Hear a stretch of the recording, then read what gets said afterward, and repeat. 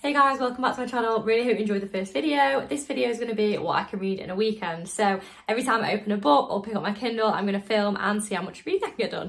So it is currently 5 PM Friday evening and we're starting off with the Mindfck series. So I'm up to book 4 and it is getting good. It's definitely not what I expected going in, but I am not mad about it if I'm being honest. So I'm reading on my trusty Kindle because the series is on Kindle Limited, which is just like chef's kiss. We're at the point in the story where Lana is just an absolute badass and we absolutely ship her with Hadley.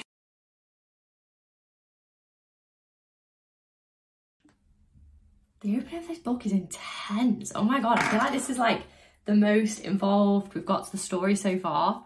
I feel like something really big's gonna happen.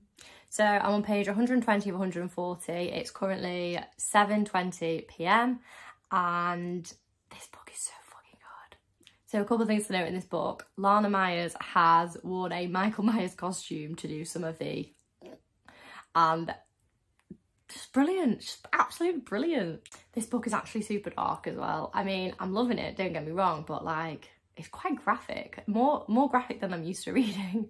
Morning, it is Saturday, 9:15, and I am up to book 5. The ending of book 4 was next level, absolutely loved it. I mean, keeping this no spoilers, but yeah, I mean, everything that I could have hoped for, to be honest. And let's see how book 5 goes. These are the vibes this morning. I am in Cafe Nero and they have the cutest little book display over there. So happy days. So it's 12:30 and I'm on page 80 of 170, this book has? Yeah, 170. And yeah, I'm really conflicted about Logan at the moment. I don't know what to think about him. Lana's still a badass, we absolutely love her. And yeah, that's my page 80 update. Reason number 7,000 to buy a Kindle. Look how perfectly it just props up my steering wheel and I'm not driving. Happy days.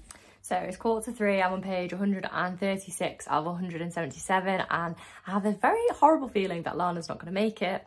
I'm really hoping I'm not right. But Logan has redeemed himself a little bit, so we're okay with that now. And Hadley was the real MVP, as I predicted, like on book 3. Brilliant.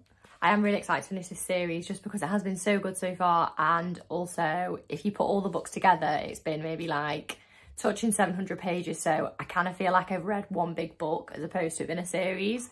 So I'm excited to read something like slightly different, just because I don't think I've ever read a book that long or a book series that long, so yeah. So it's Saturday 6 PM and I've just finished the Mindfck series and what a ride. Book 5 itself was really good as well. It definitely was my favourite of the 5 books. It gave you like a really conclusive ending. You got to know where every character was up to and like how the story ended for them as well as the main characters. So that is like quite a rare thing in series that you get to know about everyone.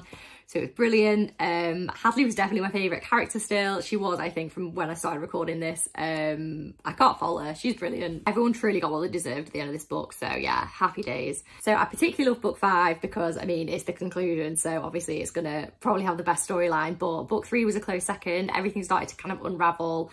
Everything that had been building up so far was kind of like some smaller reveals. But I mean, I love the series mostly because it was a great mix of thriller and a bit of romance on the side, which is like my perfect genre. Of course, because I've just finished the Mindfck series and I've got to choose another book. I have so many on Kindle Unlimited that I'm dying to read, but I have a full TBR shelf that needs to be read, so I'm definitely going to pick up one of those next. All of these books here are on my TBR, everything on this shelf, so there is a lot to choose from.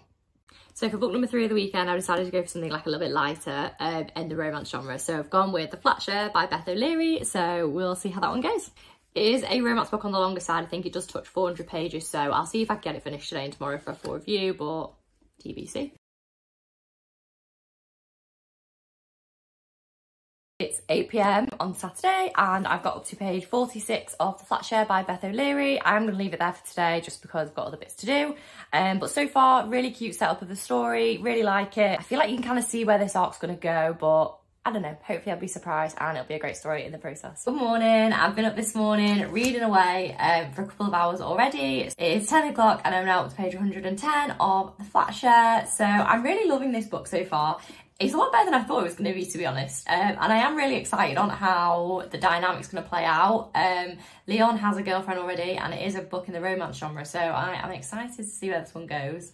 The concept is really good as well. If you've never heard of Flatshare before, it follows Tiffy and Leon, who decide to co-lease a flat, but they actually share the same bed. So one of them is there in the evening and the night time, and then one of them is there in the daytime, so they work opposite shifts.